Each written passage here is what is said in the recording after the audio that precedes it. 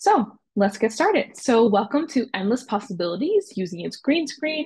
My name is Sherry Murray and I am Mississauga Arts Council's Communications Manager. This webinar is part of our TD Culture Lab webinar series, which is professional development webinar series presented by Mississauga Arts Council and sponsored by TD Bank Group. The Mississauga Arts Council is dedicated to enabling the growth of the arts by curating opportunity and connection between artists and residents in Mississauga and beyond. Now, in our 42nd year, the Mississauga Arts Council is a registered charity dedicated to our vision of Mississauga as a vibrant cultural community where arts and culture thrive. And the Mississauga Arts Council acknowledges the land on which we gather is part of the treaty and traditional territory of the Mississaugas of the Credit First Nation, the Haudenosaunee Confederacy, the Huron-Wendat, and Wyandot nations. We are grateful to have the opportunity to work on this land and give our respect to these people and their ancestors who have been inhabitants and caretaker of this land since time immemorial. We also recognize that Mississauga is now home to many global Indigenous peoples. So before I introduce my presenter, I want to take this opportunity to talk a little bit more about MAC Studio and all of the incredible opportunities it provides for our MAC members. So hold a second, I'm going to pull this up. Okay, so a little bit about Mac Studio. So Mac Studio has recently opened up in September of 2022. It is available for all Mac members. And as long as you're a Mac member, it's free to use. And you can create all types of digital content in this space. And I'm going to get into a little bit of what you can create and how you book the space and guidelines and things like that. So it's a studio space located in our office, which is located at 300 City Center Drive, Suite 1055, Mississauga and City Hall. So as I said, it's open to MAC members, staff, and board, and it is a space for the creation of a variety of multimedia content. So members are encouraged to use this space to create content such as films, social media videos, artist introduction videos, regular interviews, one-on-one, music videos, photography, images of artwork, headshots, and lots more. The possibilities are really endless. So Mac Studio is available to be booked during Mac's in-person office hours on Tuesdays, Wednesdays, and Thursdays from 10 a.m. to 4 p.m.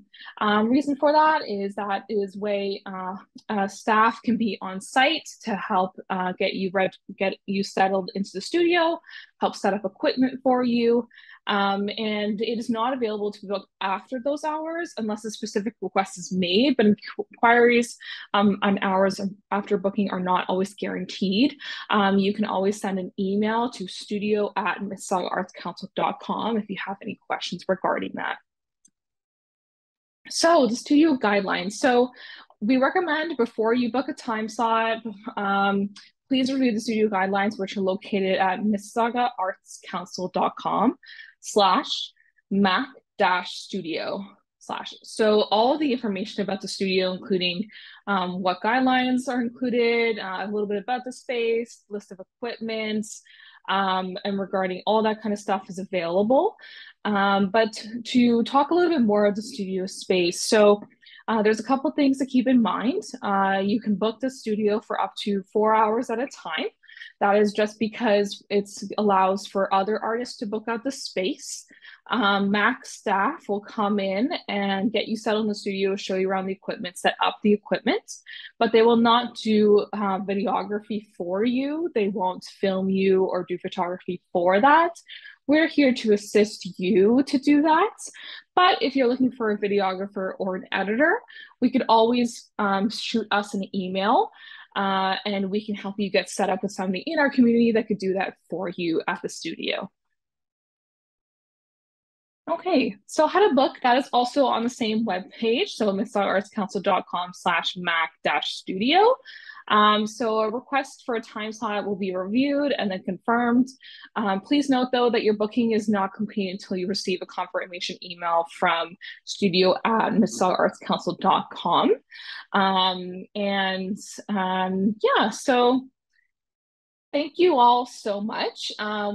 As I mentioned before, please go onto the website for the full list of equipment, what kind of backdrops we have available, and we really hope to see you use this space. And Please, if you're not already, sign up as a Mac member in order to gain access. And now I'll hand it over to Prince.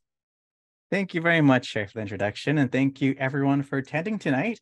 It's so glad to see all of you here and to see so much interest in filmmaking and specifically taking advantage of the new Mac Studio. I think the opportunity that you have available to you as a Mac member is so unique that you can book your own studio space for free and make use of this technology that's available to you again for free. So it's pretty cool. I've worked at various studios and locations in the past where you'd be charged for this space. And I think take this opportunity as much as possible to start thinking of content you want to create, whether it's professionally, if you want to, let's say, introduce your brand new book or a work of art you've created, or even play around with it, do personal things and create, greeting videos for your family and friends. It's a great space to get acquainted with because it's low pressure, it's very welcoming. And I'm here today to tell you some basics about green screen technology and how you can use it in the Mac Studio. Now, show of hands, whether on screen or in the chat, has anyone used green screen technology before? Now, some of you absolutely have, yeah. And so today's webinar will be a little bit about the very basics of it and how the space is utilized, and also the technology or the editing software that you can use. So I'm going to try and dissolve it down to the most basic way possible to make it easier and more accessible as an entry point. Now, for some of you, you might have had some experience already in the past, and I think for a lot of us, especially over the course of the past couple of years with video communications and technology, you might not be aware, but you've used something similar to green screens, even here on Zoom. So if you want to give it a shot, if you see our picture here in the Zoom platform, and you right-click your image and choose virtual background, you can replace out your background here. And this is something called the compositing, or replacing the background in a very similar kind of way that you might see in today's tutorials. In this case, I'm out in space. So let's go into the presentation itself. If you have any questions, feel free to pop them into the chat. Sherry and I will do our best to address and answer them as we go on, but I'll also have some opportunities for all of us folks here to ask questions at the end as well, okay? So today will be just a little introduction. I'm going to go into the history of green screens, just a really quick way, and then into some more practical elements and look into how software can be used for it. Now, introduction bits to myself. I served on the Mississauga Arts Council as a digital navigator, but in the past, I've been a digital coach. So for folks learning how to use different kinds of technology, social media apps, cameras, film, photography, and bring it in a way that makes you feel a bit more encouraged to try playing around with it and not feeling overwhelmed, and hoping that today my webinar can do the same. And nowadays I work with the Walt Disney Company and recently trained as a summer at the Walt Disney Studios. So I have a kind of an overarching idea over the past 100 years of Disney film, and hopefully I can bring a little bit of that into your experience today as well. So let's get into it if you are ready. And of course, we're going to be recorded to be viewed later on, just in case.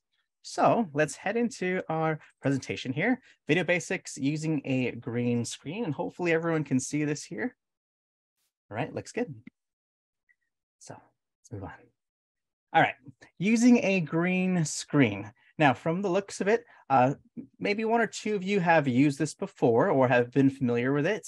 A lot of us, maybe unknowingly, are very familiar with green screens and don't realize they're all around us. But let's go into the first part of it. A green screen might typically look like this. Now, in some cases, this is a full studio where it's all the way around.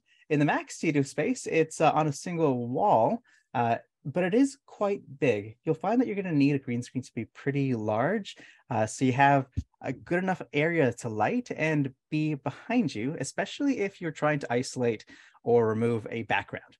So the beauty of having a studio space to work in like this, or like the Mac Studio, is that you avoid having the things, let's say, in the background of your home that you don't want folks seeing if you want to record a video or explain something or become a vlogger and make reviews of different works of art that you want to, or talk about your kinds of art. This way you have a nice clean background, and with a green screen, perhaps a different kind of background. So what is it? So a green screen, not just a screen that is green, but it's a backdrop. It's used in VFX or visual effects. It allows folks that create films to replace the background. It's a process called compositing or layering with an image that they want to. And the way they do this is they isolate that specific color, that hue or chroma range, and you can make this transparent via a process called keying. So these are some words you want to be familiar with. You might see in the technology or the software that you may use. Chroma keying, compositing. And that's all in place with a green screen.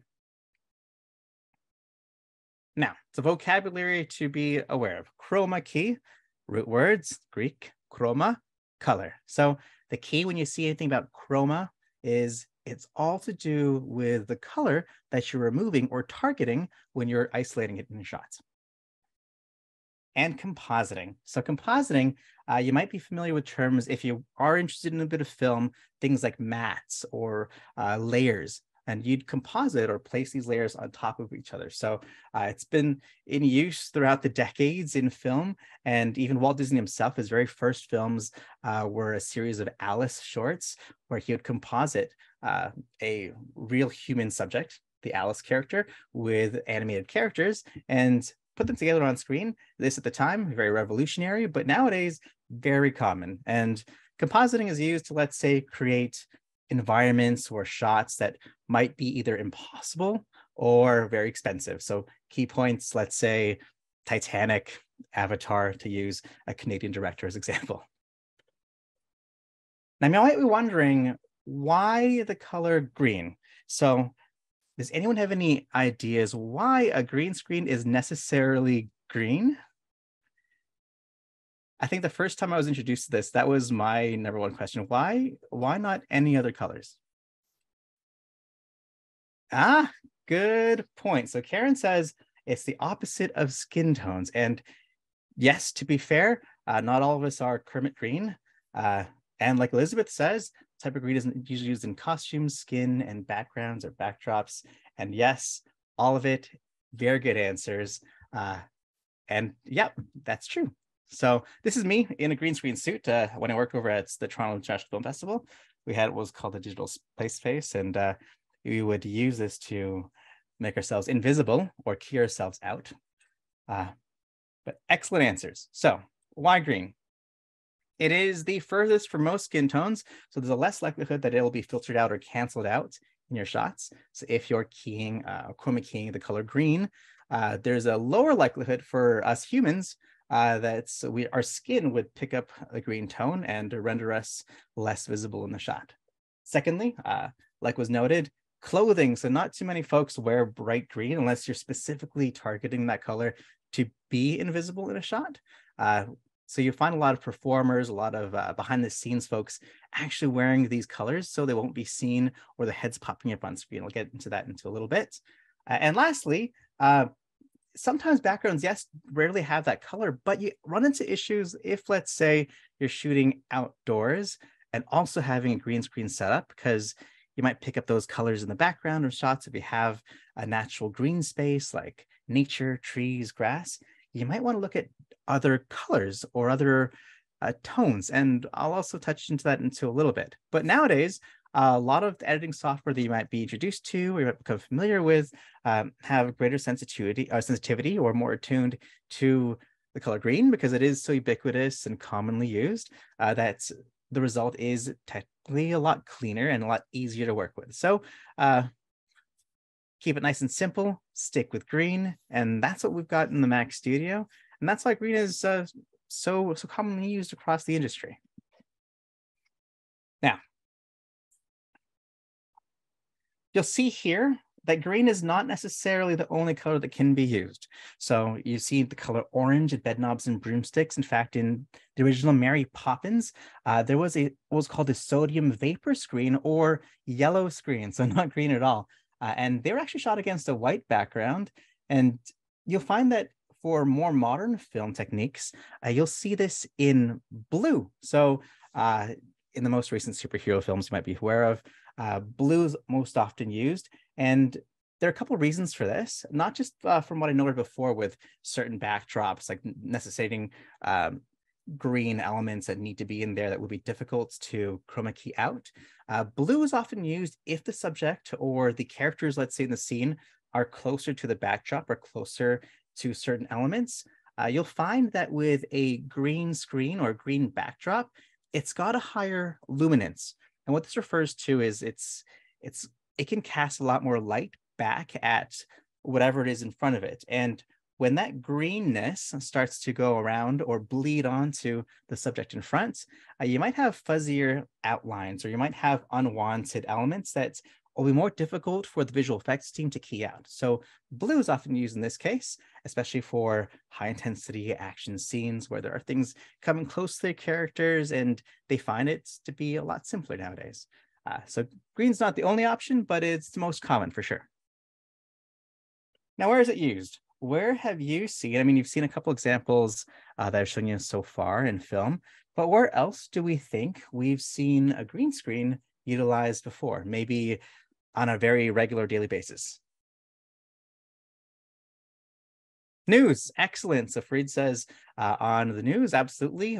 Weather forecasters, you see this on TV, CP24, not necessarily to plug, but you see this all the time. You might even see it again, yep, on Zoom. And anyone else? Well, let's go into it, because I think we've already covered most of the bases here. So where green screens can be used. So for sure, filmmaking.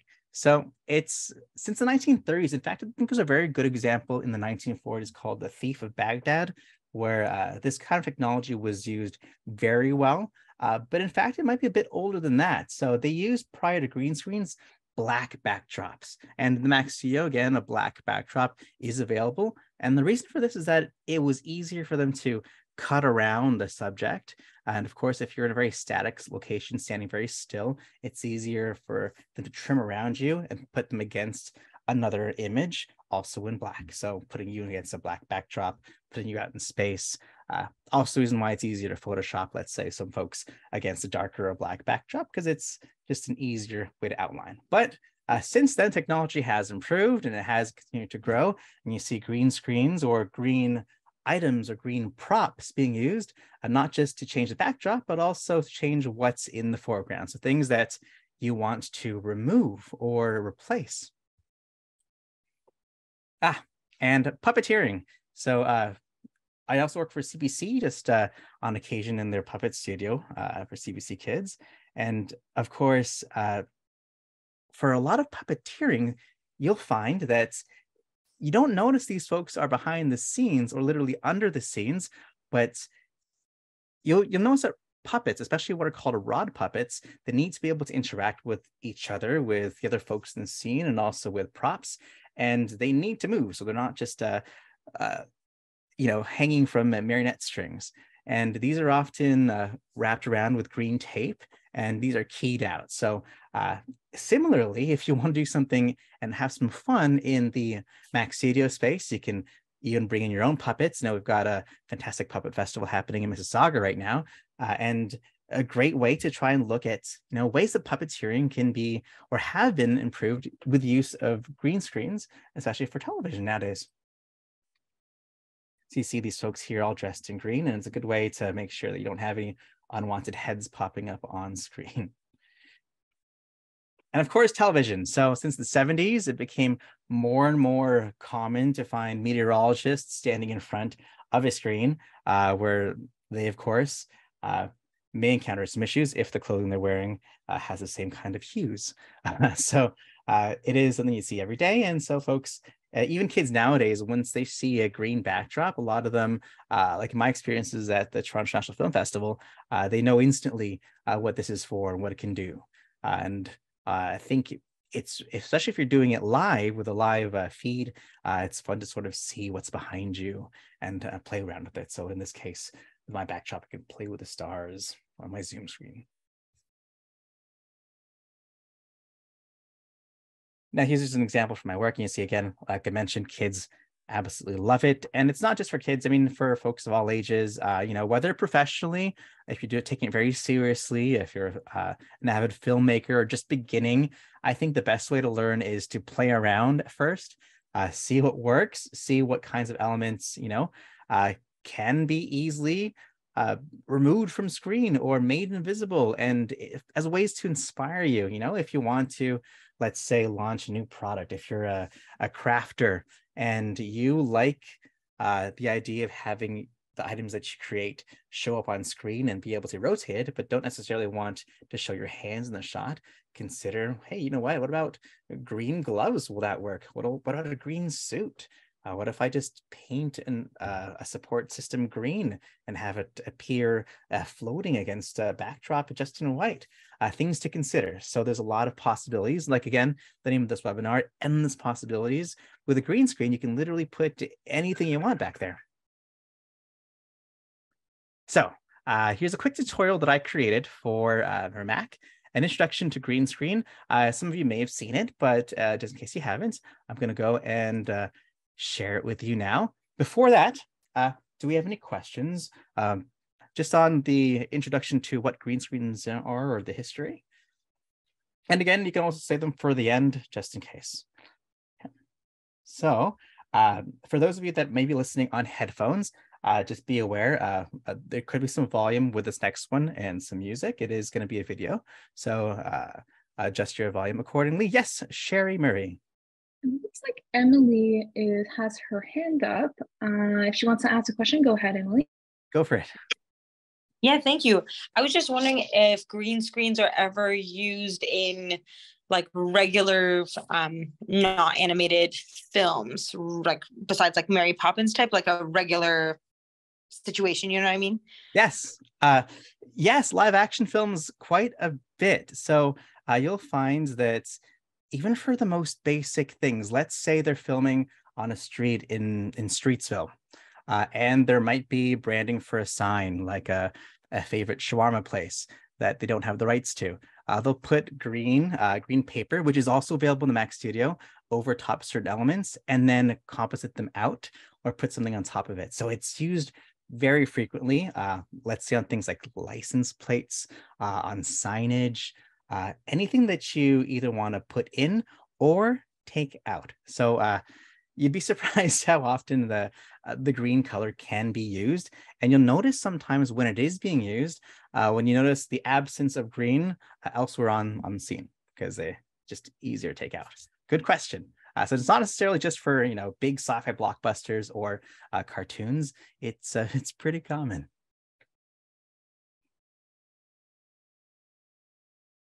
And feel free to keep these questions coming, folks. If you have them, just let Sherry or myself know. But again, be aware of your volume, just in case you've got headphones on. You can turn it down, then turn it up if you need to. But I'm going to be sharing for you a new tutorial that I shared. Actually, before that, Fareed asks, can we mix colors? Can we add out something with a blue screen? The character has a green blanket covering her. Yes, typically for chroma keying, it is just a singular color or anything in that family. So it can be, you can expand the range of greens, so lighter or darker greens. But let's say you don't, for example, if the main color is green, you want to avoid anything else in that hue, in that chroma range.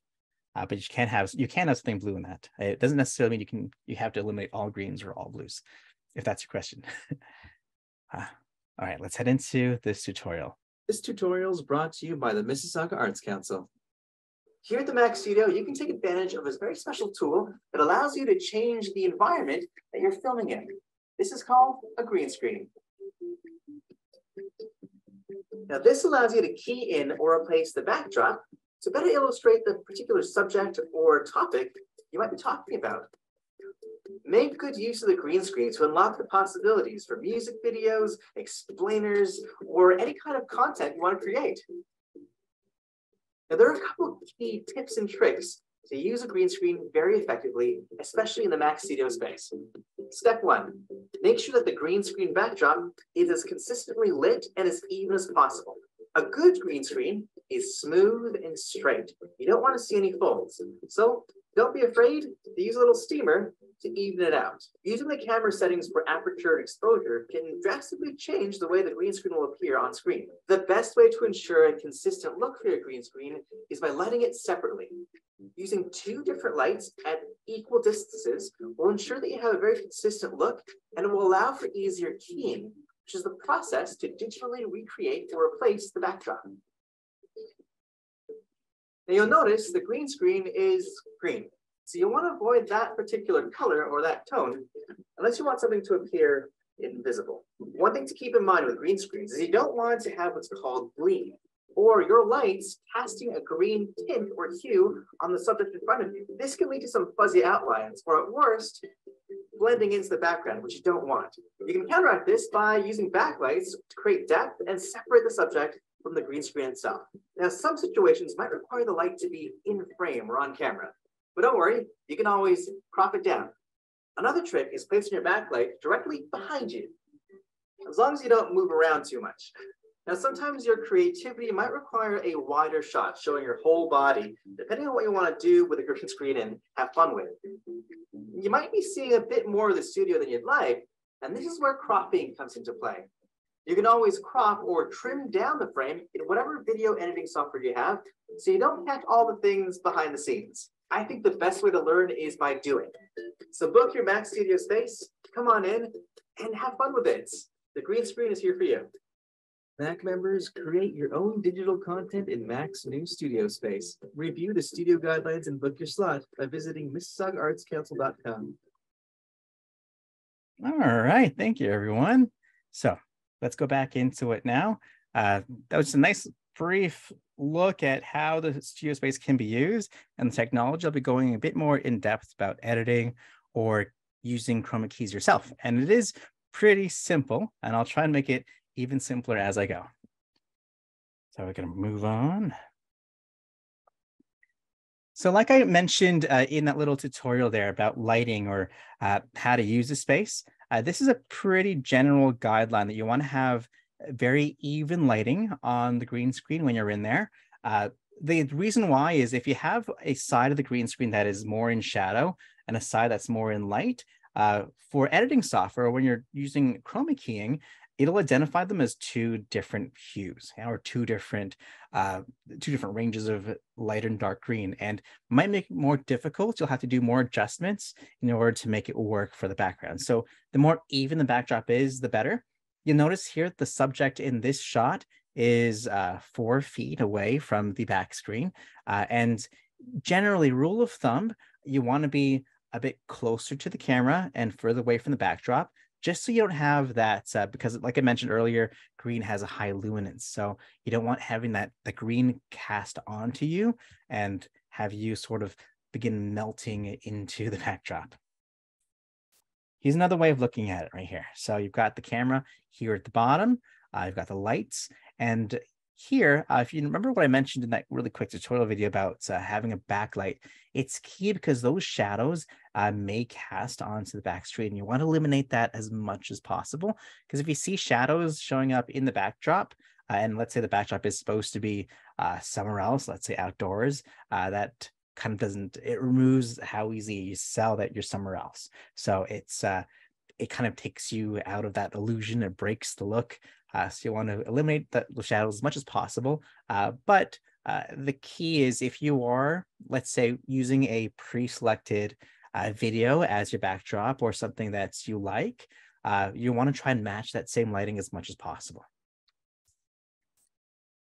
All right, so are you ready to practice? Well, let's have a look here at the chat just in case. No, we're looking very good so far. So feel free to have a look here. I'm going to take you into my editing software. I'll show you some options that we have that I might recommend. I use Adobe Premiere. It is subscription based, so it is a bit on the pricier side. And if you're a bit more serious about it, I know some folks can get it for between $10 to $20 monthly. So it's quite the investment. You can have Final Cut Pro if you are, let's say, an Apple user. Again, pretty pricey, $300. Or there's some free software out there like DaVinci Resolve, even Windows Movie Maker, things that you can very easily get your hands on that might not be as expensive, or especially for a first-time investment. And I think as far as using the technology in the Mac Studio, you want to go as easy as possible if you're just playing around, or just do a couple trials, try some trials, okay? So let's go, and I'm going to share you my workspace right now. Go. So let's go in with a very, very basic way of taking one of my clips, something that I filmed right inside the Mac Studio space, and how I can use the green screen and key that out, or use compositing to replace the backdrop. Let's head on in. So welcome into my Premiere space. You'll see here that I've got some clips ready that I've already put in there. I also have, just to give you a basic idea, it might look overwhelming for those of you that don't use video editing software very often. This here is what's called a timeline. So I'm just going to get my video here. I'm going to take it. I'm going to drag it in. All right. When you see here, it tells me how long, how many seconds I've got of this footage. It's got me looking great on screen. And my timeline here is populated with what I want.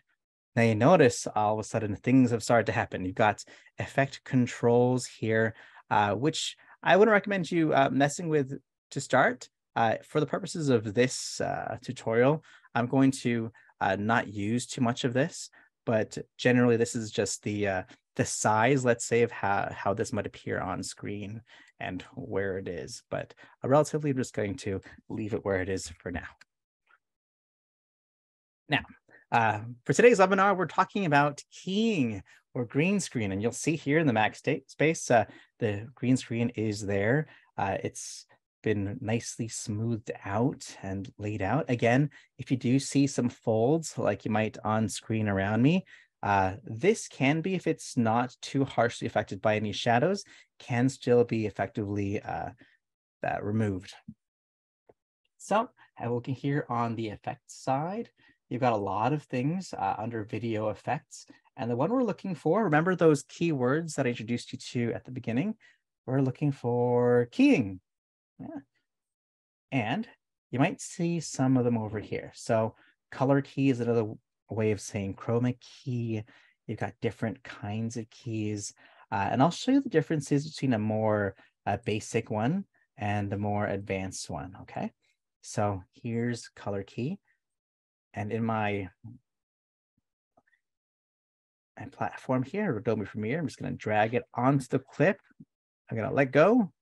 All right. And you see here on the left-hand side, color key shows up under my effect controls. Now, this color key lets me choose what I want to isolate in my shot. And you'll see here, the default color is blue. So let's go grab this dropper and let me suck up where I want to. Have it, technically you want to get it as close to the subject as possible. There. And you see here, it's identified this very particular hue of green around here. And that's not just what we want. We want it to have a bit more. So for this color key, there's something called color tolerance, which is the sensitivity, and lets me amp it up to see how much more green I can take. And you see here, as I slowly do it, it's grabbing more and more of that green. But what else do you notice? On my clothing here, because I am very close to the floor, that green is casting just a little bit on me. And that would mean that I and parts of my clothing would also be filtered out if I use this in a shot. So maybe not the best example here. But let's have a look and see if I can do anything else with color keying. So edge thin allows you to refine the edges a little bit more. If, let's say, you still got a little green outline around the subject, keep in mind this does affect hair. And edge feather softens that out a bit. And again, it might result in a more refined look, but also maybe a bit softer and fuzzier, so less realistic. So let's see what this might look like with the current parameters on a basic color key, knowing, of course, that this range here doesn't take into account this bottom part that is bled onto the bottom of my pants and the top. So what will I do? I'm going to want to take this backdrop that is now black and put something underneath it. So I'm going to go import some footage that I've got. So let's see what I've got here. Okay, so let's pop in a nice backdrop. Perhaps I want to be sitting, okay, drop this in the mall. Okay, and you might recognize this as square one. Yeah, so I'm going to pop this over here and bring it underneath myself. Whoop. And you see here, we might have myself showing up, yep, directly in square one. And you see here, not the best example, but let's choose a different kind of clip with some more even lighting, and perhaps use Ultra Key as a way to remove some of these artifacts you might see on screen. So, but just a nice basic look at how, let's say, you have a backdrop and your subject and that keying works. Let's go in with another example then instead. So in this case, I'm going to go and choose my backdrop first for my video screen. So take this and bring it in here. I've got myself a nice, delightful meadow. Yeah. Oh, let's make sure that works. Looking good. All right. And then I'm going to go and pull myself in from another shot. So let's say me standing up over here. Now I'm going to go and let's say I want to just trim a certain part of this. So I want to take just from about here until just about there. Now, things you might want to recognize, for a lot of editing software, it's the same across the board. When you want to start a shot, that's called the in point, or I. And when we want to end the shot, that's the out point, or O. So I'm going to press I here, grab where I want to begin. Ooh, and out. Take her out. And I'm just going to drag this right into my timeline as well. So like before, you see me there. In this case, I'm going to use a different tool this time, different keying tool. Instead of color key here on the right-hand side, I'm going to go all the way down to Ultra Key, which might be a bit better. It's got a lot more tools attached to it that'll make it more sensitive and be a bit more discriminating in the kinds of greens that you want to pull. So I'm just going to take that. I'm going to drag it on top. I'll head to my effect controls now, and you see I've got Ultra Key here. You've got the output here for composite, and we've got the key color, default set to black, but now I'm going to grab that green near me. Grabbed it. So you see here automatically it does a better job of isolating or taking out what I don't want to see. But for now, I'm just going to go and pull that background video away so you can see it better. You see here that I've gone and removed all that green around me, even the parts that might have had a little bit of bleed down below. Now you'll find as well with this, you've got some more tools, so a bit more refined than the other tool, the other color key. So to clean up the matte, which is the layer that I now am. So for example, here's a good idea to look at it. Instead of looking at the composite view, let's look at the alpha channel view so you can see just the parts that have been removed. You'll see there are some parts that might not have been as cleanly removed because of shadows on there.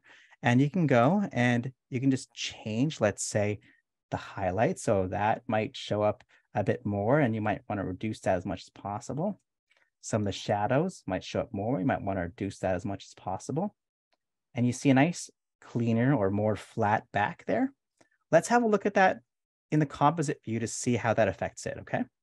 So, like I just did, I went and changed the highlights and I changed the shadows. And you see, if you have that there, and if I put my backdrop back in underneath it, those parts don't look quite as clean or quite as good. And again, you see how just by using these tools here, these little refinements for, let's say, the lighter spots or the darker spots, make it look a bit more realistic or believable. And the key is tuning it in to find a spot that looks a bit better. I'll take out that video again so we can see where I am. And that looks a bit more even from our viewpoint here. but you've also got that little rim, that layer just around me, an outline that we don't want to see. So let's go in there as well. Now, you've also got the tolerance, which is similar to the sensitivity with the other tool there. And dragging it back and forth, it looks like it does a pretty good job, but there's something more we can do. So we've got the matte cleanup. So the matte, again, being the layer in film, it's what I am in this case. I'm being layered on to the backdrop. And the choke here, if you can see it on your screen, you see how I'm reducing that little outline around me right now? It's kind of going away. And as it goes away, I look a bit crisper, a bit more defined in the space. And let's check that out with the video behind it again. Yeah, looking pretty good. Now, there is another way, of course. You see outline, now outline. Instead of having to drag the video in and out, you see the little eyes here on the timeline down below. You just close that eye by poking it. Ouch, and it's gone. Yeah. It's an easy way instead of having to drag it in and out there for you. Cool.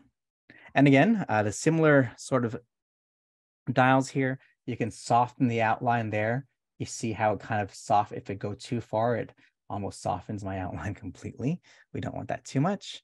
Contrasting the elements in the background. So if let's say that highlight there, see that disappear. Yeah. And of course the midtones. Yeah. So we don't want to have too much disappear. We want to keep things in the shot. And we want to work with it to make it look as good as possible. Now, like in that little tutorial I showed you earlier, we also have, of course, a lot of stuff in the frame. And again, you know, you don't want to see all of the gear. And in film or television, they do a very good job of taking that out. So there's a couple ways we can do this. Let's say, for starters, I might change the scale or the size of myself in there. So I might make myself bigger. Yeah. I might remove some things just by shifting the shot a little bit. And I might also, what did I say? Well, cropping. So type in the word crop, find the crop tool, drag it on top here, crop. And you'll see here, we've got the crop percentages for the different sides that I want to go in. So from the left, I'm doing this by dragging using my mouse. You can also, if you are a bit more refined and you want to have the same look in all of your shots, go on in and type in the number and see if that works for you. Going in from the right and going in from the bottom. Well, it's out of the shot, so you'll see if I go too far, erasing me entirely. But not bad. That looks pretty good with me out there in the shot. You'll see I might have cropped it too much on that side,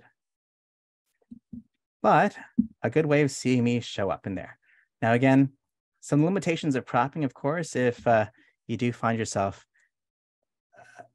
going a bit too far, you don't want to chop off your body. Yeah, not too bad. A nice, easy peasy way of looking at using compositing to put yourself into a green screen shot, also with some cropping there to make sure you remove some of the elements for a more full body look. Not too shabby. Now, start from there. Let's have a look and see any questions so far about that. Let's see. Yeah. So we have a few questions. So the first one is, do you have any tips if you don't have Adobe Premiere? Yeah, so if you don't have Premiere, there's a lot of good tutorials out there with on YouTube. So if you want to have more free software like Movie Maker or DaVinci Resolve, that said, it's a bit more involved, so it might take a few more steps than what I'm showing you. Premiere tends to be the easiest, especially if you just go for like a free trial, just try it out. But those are some of the free ones. Final Cut Pro, again, expensive, but you might find a tool called Avid might be good. It's used a bit more professionally, but definitely play around with the less expensive or the free ones first, just to get your feet wet. That said, Would I recommend for some of the freer software because they aren't as sensitive as the ones that you pay for and subscribe to? You're going to want to make these settings that you have in the space as easy to work with as possible. So the less amount of dialing in that you need to do in the software afterwards, the easier and better it'll be for you afterwards. So if you can get that clean lighting, if you want to make sure that you're not getting any bleed, have things as simple as possible to start with. So before you go too ambitious with, let's say, having your full body show up or doing too much action and moving around in the space, start off with something that's pretty straightforward, simple, just your, 3/4 face, let's say a talking head, like a newscaster, and that'll make it a lot easier. Talk closer to the camera, use that movie maker, and just download it even today and try playing around with it to try and get accustomed or familiar with the idea of chroma keying or keying out. But those are the ones I'd recommend if you want to go in, entry level without needing to shell out any big bucks for starters, if you're just trying to play around and test it out yourself. Okay, so we have a couple other questions. So that's great.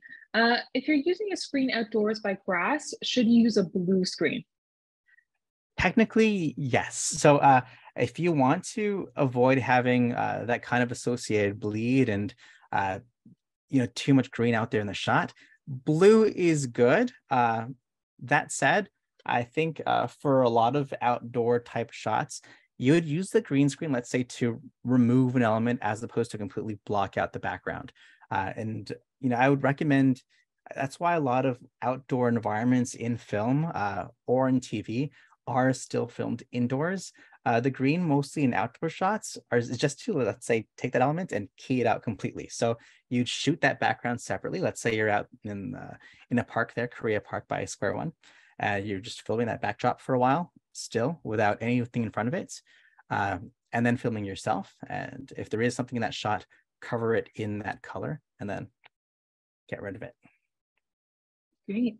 And then the other question we have here is a question specifically of the comparison you did on the effect of lighting on shadows. So they're asking, do you recommend the lighting from the sides or from the front? Good question. So let's actually get another example if I may. So let's go back into my editing software right now and go in. Excellent point. So let's grab in tutorial over here for lights. So this is another tutorial I did for the Mac Studio, specifically for lighting. You'll see here on screen that I've got myself lit 45-degree angles, and that's generally a good place to go. Because what this does is, as I see here, I'm going to go through and scrub through my my shot. One side will be the main one, nice and close to you. You'll see that as it goes on, there's shadows that show up on the other side. Going to want another light that gets rid of those shadows from the other side as you go through. So your filler light, so filling in all those darker elements here on the subject. And of course, that backlight behind you. Yeah. So you see here, not necessarily just from the side, but 45 degrees, either side is a pretty good place to go. The key point of this is that you want to have yourself look nice and even. So let's have a look and see how that even lighting might look when used in video editing. So trying to take out the background. So again, I'm going to go in and I for in, pull that clip, go a little bit here and take it out with O. And I'm going to drag that into my timeline. So take that, drag video only into the timeline. Here I am. I'm going to go and make myself nice and big so you can all see there. Good. Now over here, you see the lighting from both sides. There's some shadow out here, but otherwise fairly evenly lit. You might notice, Prince, you said you had to have a nice smooth background. And in this case, the most ideal you want to have your backdrop is pulled tightly. You might see some green screen backdrops that are pulled and stretched taut. That will have a better result for you. So here, let's go back into what we normally do. We'll go and We don't need to crop, but key. So we're going to use that Ultra key once more. Drag it onto myself. Bop. And take that key color here. Click around me. And it takes it out. Pretty good. Now, if let's say, you know, for a lot of cases, specifically for green screen or using a chroma key here, if you are lit directly in front, so onto your face, it shouldn't affect it too much, especially if you're far enough from the screen. The only drawback is that you'll have harsher shadows. And again, this could be a look you want to have if you want to have. I'm not doing anything. I just, on my phone, I can't see these little things. There you go. And again, you see here, those folds in the background showing up. So let's clean that up by removing the highlights there. You see the shadows sort of outlining that. I'm going to go and change that out so it's more flat. Looking good. Tolerance is not bad. It's looking like I don't need to affect that too much. And again, choking. So the choke, going in and removing that outline a little bit, softening it just a tad around myself. And let's choose another background. Now for what I recommend for a lot of you folks, if let's say, you know, where do I find these videos that I can use? I can't just walk around town and film things. You can, but you can also choose a website that has a royalty-free videos. So I like to use, again, if we want to keep things, you know, not pay for it too much, something called Pexels.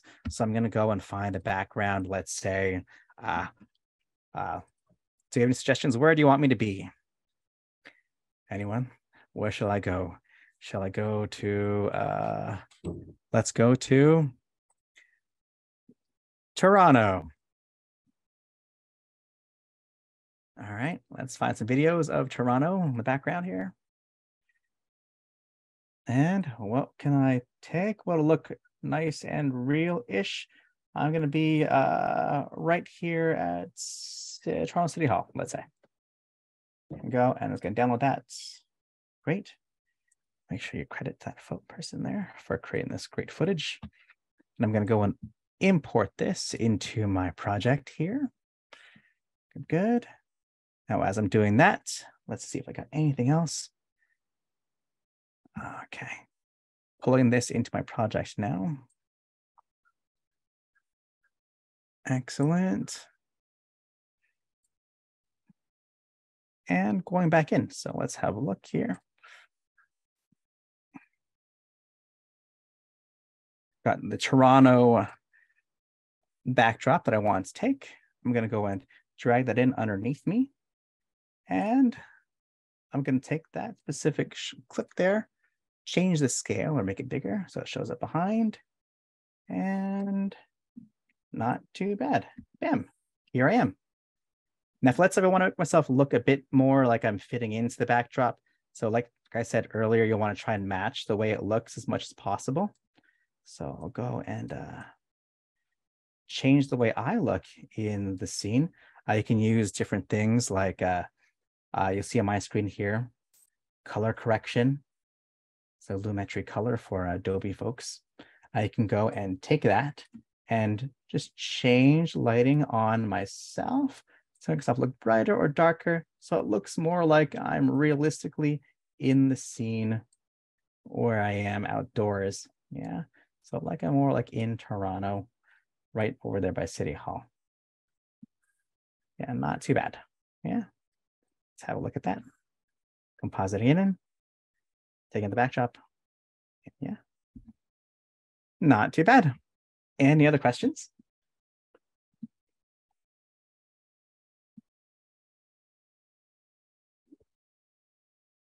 Now, things that I want to show you folks as well is that you don't need to be feel limited to, let's say, just doing yourself. If you don't want to appear on screen, you can do similar things with objects.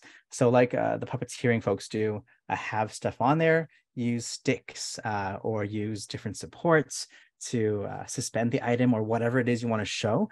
Again, if it is a work of art, if it's a book, if it's something you've created or something you want to show to folks on screen, and just have the green paper or green screen fabric around it to eliminate what's resting on it. It could be pretty dramatic and look pretty cool. Now, what I recommend as well is, again, play around it. So don't be afraid to ask any your friendly video editors you might have in local to you in Mississauga, in the GTA. If you want to try playing with it yourself, there are a lot of great resources out there online and even on YouTube for techniques, but it's really easy. It's something that a lot of folks, even 2-3 decades ago, didn't find as commonly accessible in their own homes. But now, with the advent of social media and content creation, especially if you want to get the word out for things, your own projects, and you want to have yourself show up in a backdrop that more adequately fits the message that you're trying to convey, it's a good resource and it's a good thing that I think you want to take advantage of, especially because it is complimentary and included as being a Mac member. Now, hopefully that explanation was not too quick. I tried to dissolve it down as basic as I could, but I can even show you just one more example, just in case for your own personal reference. Let's have a look at one more shot, one more way to use this using another clip, okay? So let's go in, because I think the more you see it in action, the more familiarity you might get, especially when it comes to technology. So let's go in, let's grab another shot, shall we? So let's try a more difficult one. You see me here sitting on the ground looking, let's say the word is wistful. So again, I'm going to go into my clips. I'm going to select my in point with I, go on out with O, drag poor little Prince onto the timeline. Here he is, looking great. So let's go over once more.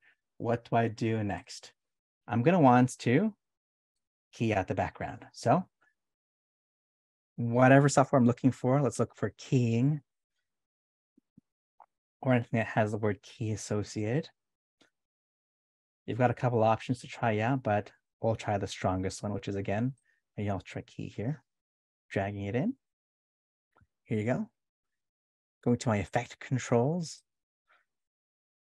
It's in composite view. I'm going to go and grab the green color that I want. Grabbed it. I'm just going to double check and see in alpha channel what I've isolated or taken out. See what needs to maybe be corrected. Use my tools here for lighting and shadow to take out what I don't want to see. And you see here, it's a good way of looking at what does and doesn't get isolated. And again, you avoid having to do a lot of this by eliminating some of these difficulties before, so it doesn't have to be edited too much in post.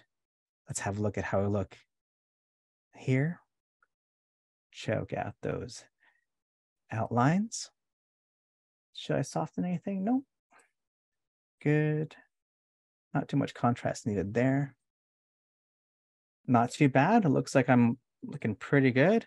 And I'm going to go import myself somewhere else. So let's have a look. Let's go to, let's go to a nice little beachy scene. Okay. Scene here on screen, a nice little beach, or at least a tropical backdrop. Wishful thinking right now in this current climate. Go. I popped in there. Why doesn't it show up? Well, you'll see here, remember I turned it off. So I'm going to poke that eye again, poke her open, and there I am. And let's do a couple things here. It doesn't look quite as good. So let's make myself look a bit more real by putting me down into the space. And with the equipment or the gear that I see on screen, what do I want to do? Well, I'm going to want to crop it. So in this case, I can type in the word crop up top to make it easier. Crop and find it. Drag it onto my clip. Good. Take out what I don't want to see. So I want to still keep myself out there. Looks like everything else is pretty much out of the shot that I don't want. And I'm going to move myself in the space So let's place myself under that tree. Why not? Good. And I do stand out just a bit. So let's go and change a little bit of how I look there. Match that with the exposure. So the amount of light that's hitting me. Try and get those highlights up there with that sun back there. Shadow down below underneath the tree. And warm it up with the temperature, as it is a tropical sort of look. And not too shabby. Let's see how I look in that space now with like some compositing. Not too bad. Yeah, not too bad at all. And again, it's all about having fun and playing around with it as much as you can. And the more you work with it, the more that you find inspiration, the more you want to do and the more you can create. And I think the best way, I recommend all of you to first try doing a very quick, simple, hi everyone, I'm so-and-so, and I am currently here at this great location with the Aurora Borealis behind me, and work from there. Start off nice and simple and start expanding outwards, showing more and more of your body, showing more different items, and playing with the green screen as much as you can. Great. So we have a question. Go for it. The question was, I understand lighting from the front is better. If from the sides, should they not exceed 45 degrees? Technically, for the green screen, the more lighting, the better in a lot of cases. That way you stand out a bit more against the backdrop. But generally, you're going to want to keep the lighting 45 degrees from your subject out here, just so it's nice and evened out. You'll find in a studio situation that you'll have a lot more lighting. So let's say from the sides, from the top on rigs, from everywhere, from a lot of vantage points, just you want to make sure that if you do have something out more to the side, let's say, if you want to play around and have it beyond the 45-degree mark, make sure the other light is at equidistance, the exact same level, and so the exact same amount. You want to have these be as precise as possible. A lot of folks really use measuring tapes and find the distance just to make sure that it's a lot easier in post when you're trying to take out that background. So the more you do in prep ahead of time to make it as even keeled and balanced as possible. I mean, the 45 degrees is a good guideline. It's not a hard and fast rule. But again, if you have lots more lights, as long as it's nice and even, balanced out, you'll have a better experience in editing out the background later on. And that's what you'll find with a lot of productions, let's say nowadays on television, film, streaming services, that you'll have a lot more expansive light situations. And they do account for that when they're, again, like I showed you in the last little clip there, you're going to want to adjust that to make sure lighting looks real or really sells it in the end. 3 reasons why green screens are great. 1, you can make things you don't want to see invisible, so supports objects or make things appear like they're floating. 2, make your shooting location more versatile, so you can choose what's behind you. You don't have to stick with what you might have at home. You can use a studio space to be virtually anywhere. The possibilities are endless, and of course, relatively quick and easy to use instead of requiring a lot of editing. Nowadays it can be very, very simple, and it's just a matter of playing around and seeing what works best. And again, doing the work just a little more work at the front end to make the post-production or the editing your software afterwards a bit easier. But that was the end. Thank you, Sherry. Thank you, Prince. That was wonderful. We're going to be here for the next probably 10 or so minutes. So if you guys do have any questions, please put them in the chat here for Prince or me about the studio space and if you have any questions about it. As we've been mentioning throughout this video, webinar is going to be recorded. So the video will be sent out to all of your emails to those who have registered. So you're more than welcome to look back through this and get all the tips and tricks that Prince showed. And yeah, thank you all for joining us. Feel free to add questions, but I do want to mention before anybody pops out that you guys are welcome to come back to our next webinar. We're going to be having one next week about grant writing. Same on Tuesdays at 7 p.m. to 8:30 p.m. on Zoom. And we're also going to have some on public art and podcasting and music copywriting. So all the information is on MississaugaArtsCouncil.com. Thank you both. And thank you, Prince, so much again for your wonderful webinar. We invite you to come back to more TD Cultural webinars in the future. There's lots going on. So please check out our website, MississaugaArtsCouncil.com, for more information. And we hope you all have a great night. Thanks for coming, everyone. Happy creating.